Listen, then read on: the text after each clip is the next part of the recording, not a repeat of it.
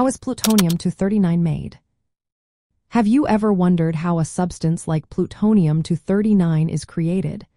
This isotope plays a significant role in both energy production and nuclear science.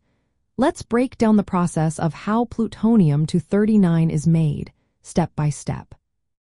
It is primarily produced through a nuclear reaction involving uranium-238, which is a common isotope found in natural uranium. The journey begins when uranium-238 captures a neutron. This absorption transforms uranium-238 into uranium-239. Now, uranium-239 is not stable. It undergoes a process called beta decay. During this decay, uranium-239 emits an electron and an antineutrino, changing into neptunium-239. This first step takes about 23.5 minutes. Next, neptunium-239 is also unstable. It undergoes another beta decay, which takes around 2.36 days.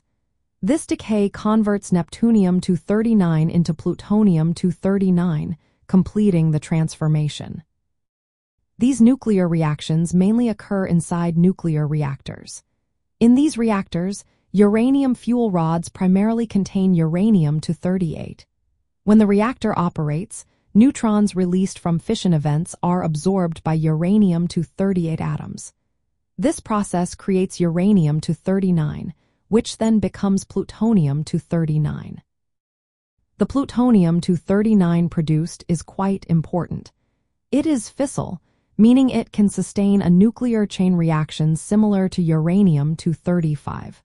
This characteristic allows it to contribute significantly to the reactor's energy output. After the uranium fuel has been irradiated for several days, the plutonium-239 can be separated from the spent nuclear fuel.